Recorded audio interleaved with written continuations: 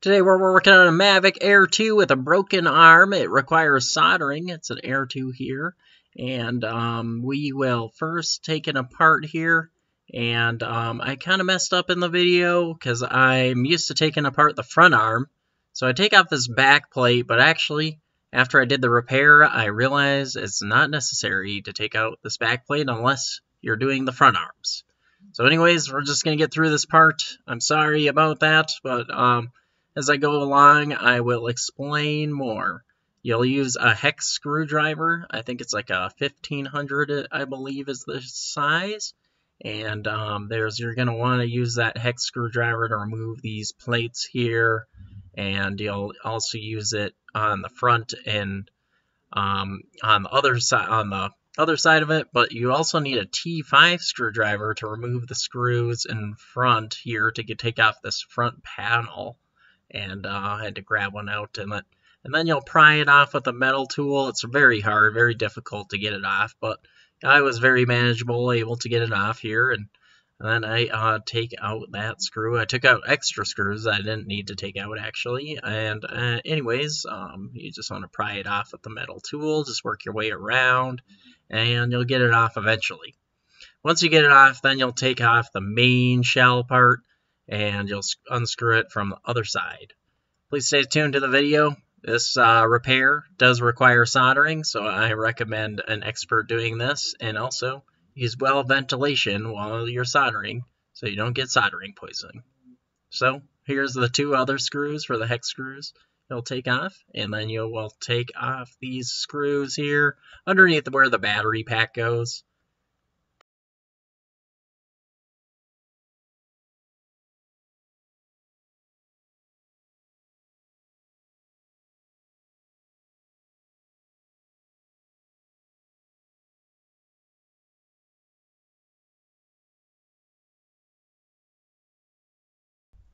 So you'll pry off the metal shell here, or not the metal, plastic shell, and you'll just like pry from the front and just work your metal tool around the edges here, and then you lift from the front, and then you can just pull it straight off.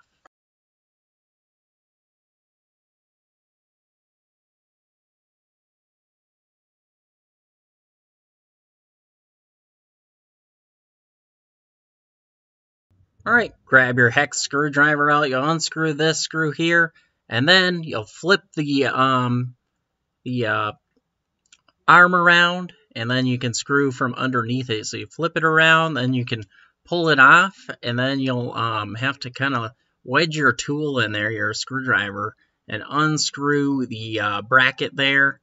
And I guess it might not be necessary, like you could skip that part and just stick the cables through, but I did it just to make it easy to stick the cables through it. And I just used some tweezers to grab those screws, and that tight corner there is 4 of them that you'll take off, and then we'll move on to the soldering.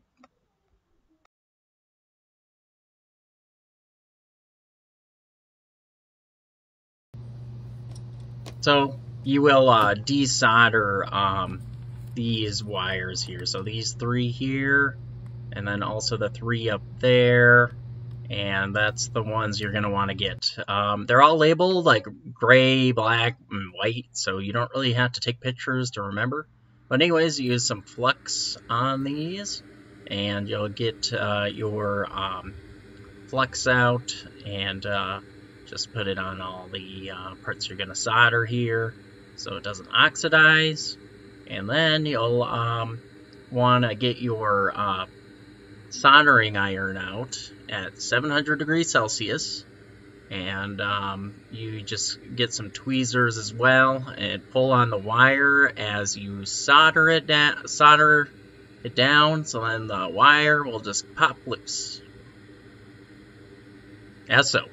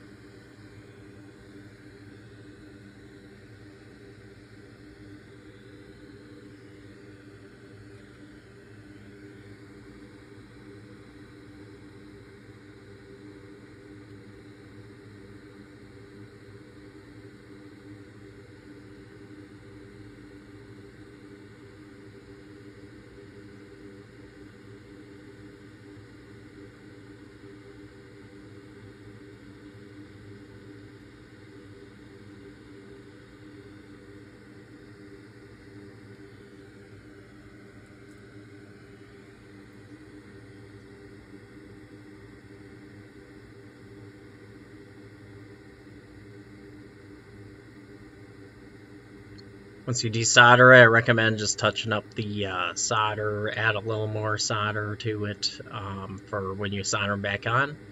And then you'll stick the cables back through the bracket and then through the hole and solder the wires back down with the G to gray, white to W, B to black.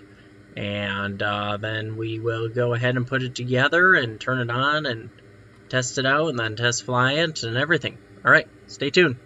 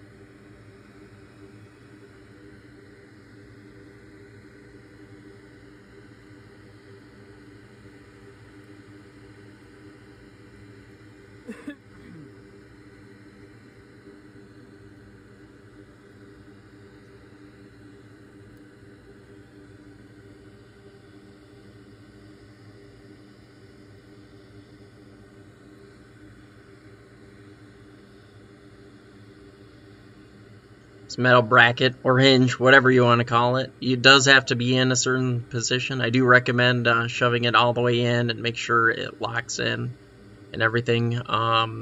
There is I actually messed up and then had to redo it, but here we go. We're gonna go ahead and solder the wires back on, and we'll get them all soldered down here. Use some tweezers and iron. I use bended tweezers to hold the cable down. Helps a lot.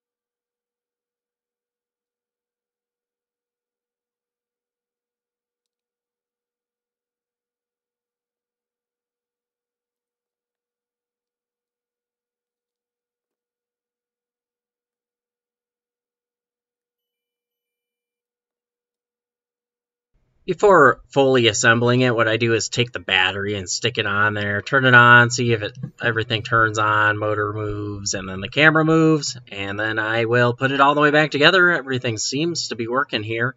So use a hex screwdriver, put it all back together. I'm going to speed this part up, and then we'll go test fly.